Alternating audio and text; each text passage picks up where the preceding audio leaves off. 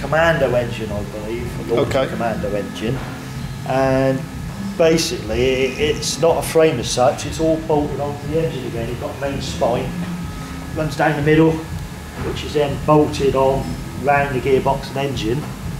Adjustable headstock, so you can alter the trail on it. Okay. So yeah, the swinging arm is inside out. You've got the brakes and sprocket on the outside with the swinging arm on the inside. Okay, gotcha. Yeah? Yeah, yeah. So it's all back to front. Yeah. And Well, it'd be nice when we have this up at the NEC. hand beaten sort of bodywork on it.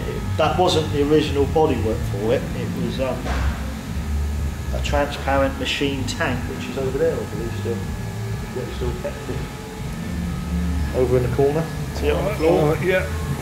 So that was the original bodywork for it. And, just decided it needed to look a little bit more sexier, I suppose. That's quite alien, that, isn't it? It is. Yeah, it got all that machine in, it just needed, you know, to define it. And what about the painted? What about the painted beast? This one? Yeah.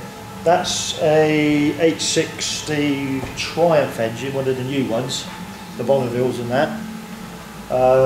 It was a fuel injection engine, which we've taken it all off, put old Hamels on it, a Norton 360 CDI unit in it, so it's got rid of all the brain and stuff. Yeah. And again, just sort of built the frame around it. These are machined out of solid round, believe it or not, and sort of shaped and welded up. And yeah, just going for that ball tracker look really with a modern engine.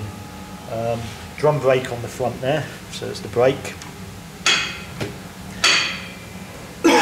which they keep it sort of inboard. Front end again, master cylinders on the bottom with the calipers, and it's cable operated. Wow, with two little calipers on it. And yeah, just sort of trying to get that sort of rough sort of looking on the tank. Well,